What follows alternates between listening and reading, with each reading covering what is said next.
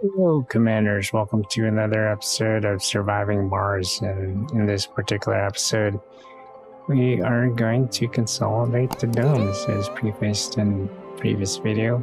So you can see us taking advantage of the Below and Beyond DLC.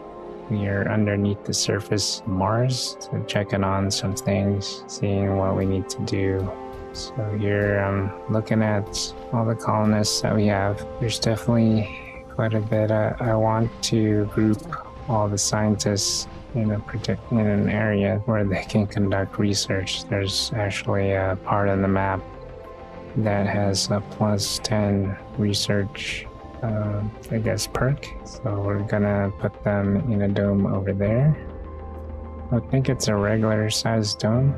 And then, so to actually remove a dome, I found out if you're having trouble deleting or recycling a dome, you actually have to empty out every single thing inside of it, and then you can unlock the option to dismantle it. You probably did not realize how to do it. It took me a while to figure it out. I did look up in a forum how to do it, but there was like no answer. There's like, all it said was it was actually from the Paradox forums. There is no way to delete the domes. They're permanent. So I was like, that can't be right. I hope they fixed it in an update. Sure enough, I just followed my gut, emptied whatever was in the dome, and I saw that this mantle thing was available, and the actual people that contribute to the forums that say, hey, I did this and this actually worked.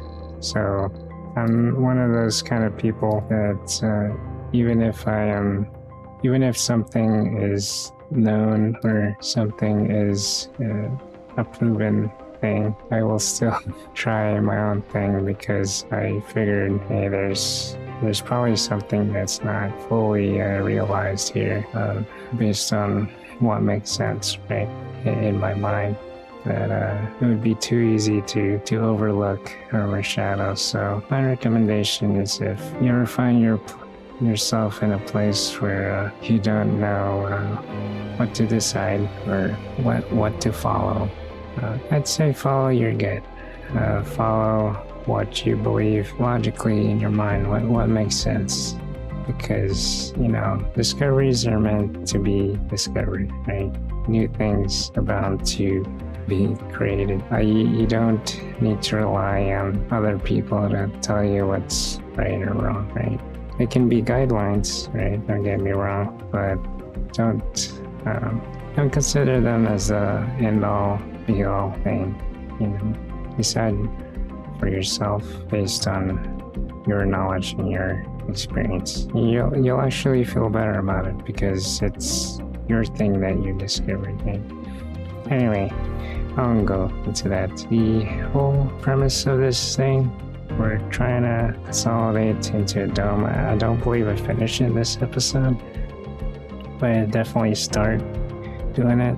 We just removed one of the domes, but there's definitely a lot more that we need to consolidate. The one that's on the top left corner, the two triangle domes, the miniature domes, they do not need to be there. Those are the ones where I found the child that wanted to live on their own, and there was nothing there, so I believe I removed that. I do have the research center set up, the research dome. It's with the perk that has a +10 research on the left-hand side.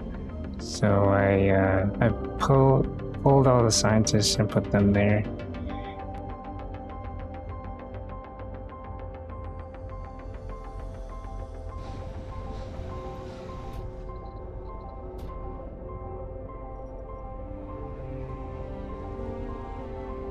And I put all the geologists on the southern part of the map, because I ran out of rare metals in the middle of the map. So I figured to keep them moving, and probably do the same thing with the southern part of the map. But it's a lot of things that you need to consider when you're building on Mars. This whole consolidation project is so that everyone that needs to be where they need to be are in their place, right? In the place that they need to be. Since I put all the geologists in one area, I made them be the ones to house the farm areas, the diners, and the diners and drive-ins and dives. I'm just kidding. That's what I was leaning towards when I was thinking about it. But the diners, the grocery stores, and the hospitals are all housed by geologists just to keep them in there. Because I set up filters so that when the Mars University graduates graduate, that they go to their domes, the domes that they're able to go to. So I set up filters for each dome. So the scientist domes can only have scientists in them.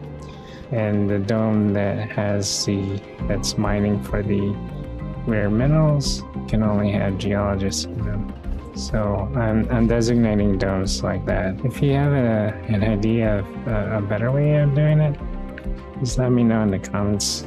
If you have a suggestion on this actual no more passenger rockets challenge, feel free to let me know.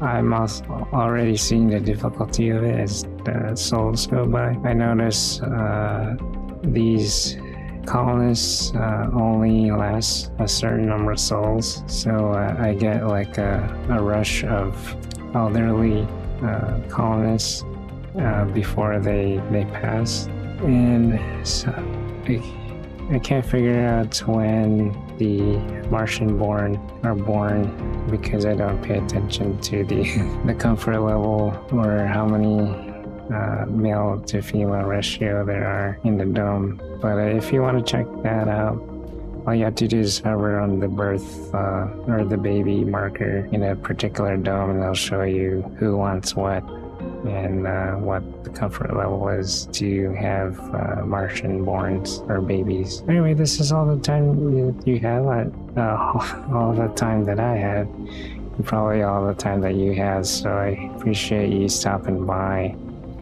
If you like this video, please hit the like button if you want, so that you don't miss any future videos. Hit the subscribe button, ding that bell, and I'll see you in 3 days. This is John Nezodam signing out. Take care, stay safe, and remember, you're essential. Oh, by the way, the next episode, we're going to continue on this. I forget to preface you on the next episode. But we're going to continue on this, and I do want to be able to head to an asteroid too. I need those exotic minerals. I'm not sure where they come from. They're probably from underground or on an asteroid, so we'll explore that later. Take care, guys. See you in the next episode.